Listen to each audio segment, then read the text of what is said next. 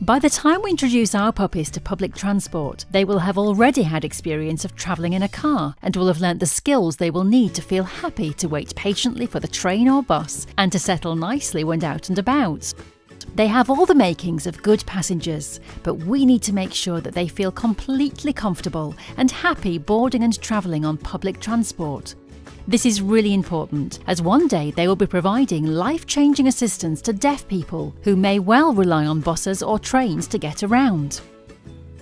So slowly exposing them to slightly different things, so once they're fully vaccinated and they can go outside, gradually building up exposures to nice short little sessions. And then at about 10 months we start looking at public transport, and again just work nice and slowly with them just to build their confidence and make sure we don't push them too soon, too quick. I think if we don't take our time with it, you can sometimes cause delay in the training because maybe the puppy is spooked at something which we wouldn't expect, and that would set us back a little bit. We want to make sure the puppies are enjoying their experiences, otherwise they're not going to enjoy working as a hearing dog. As with all areas of hearing dog puppies training, it's important that new experiences are introduced slowly so that the puppies don't feel overwhelmed and that everything is made as fun and relaxing as possible for them. By doing this, they will grow up to be well-adjusted hearing dogs that are able to make the right choices. Kai the Labrador and Leo the Cocker Spaniel have been busy learning about buses and trains, as this is something they may need to feel comfortable with as a working hearing dog. By starting out with short visits to the bus stop or train station, our pups gradually get used to the many sights, sounds and smells that they may encounter.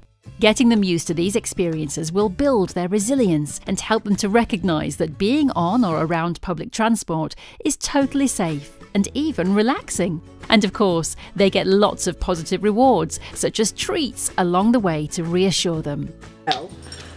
Traffic, we've got a bus route just halfway down the road here, so he's always been used to that, because from a certain age, I don't know what I'm going to say, 3 to 4 months, he'll see the buses, hear the buses, and eventually Peter will take him and make him sit at the bus stop just to wait for a bus to pull in and pull away, so he gets used to that. By rewarding them for choosing to calmly board and settle on a bus or train, they will associate the experience with something positive, making things a lot easier and safer for both them and the deaf people whose lives they will transform.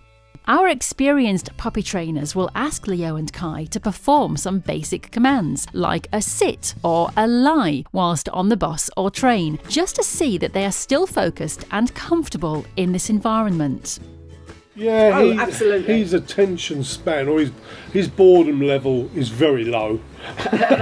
If you stop for a minute to talk to someone, he'll start, let's get on with something, or he'll start eating plants or anything he can get his teeth onto because he's bored. He'll walk around with you all day, whatever situation you're in. He's fine with that, but just standing around, he doesn't do that. You know, if he thinks, like a child, I don't want to be here, I've had enough, you're not buying me a toy or anything, he'll let us know. As with all aspects of hearing dog training, by taking things at a pace that our puppies are comfortable with and by making things fun and relaxing as possible, we can ensure that our pups grow up to be confident, well-adjusted hearing dogs who love getting out and about with their deaf partners. His behaviour would remain consistent throughout, so that was quite nice to see, because it shows that he can adapt to new places, and as a hearing dog that's probably one of the most important things that they can cope with change and different handlers and experiences. Keep an eye out for episode 6 of Hearing Dogs TV. You'll see how Kai the Labrador and Leo the Cocker Spaniel are taught to alert deaf people to important and life-saving sounds, and how this completely transforms people's lives.